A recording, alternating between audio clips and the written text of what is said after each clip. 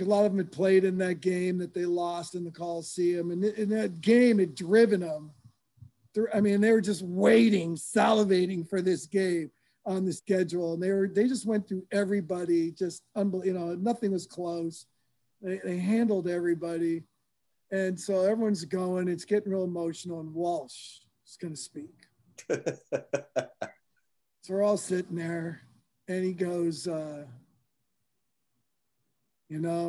we lost that game, I cut out every article I could find, and I taped those articles on my wall.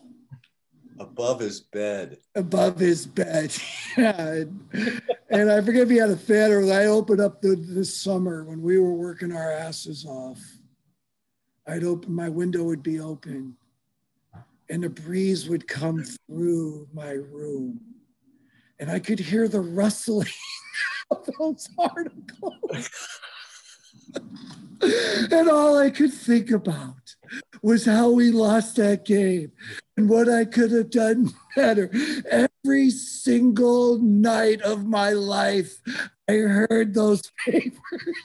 And I'm going, get this guy the ball tomorrow night, man.